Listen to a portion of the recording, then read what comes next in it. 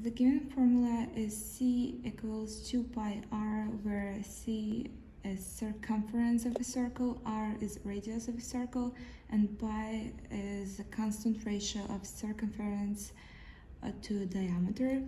So at first we have to solve c equals 2 pi r for r. Therefore we get c equals 2 times pi times r, and we're going to divide both sides by 2 pi, and therefore we get r equals c over 2 pi.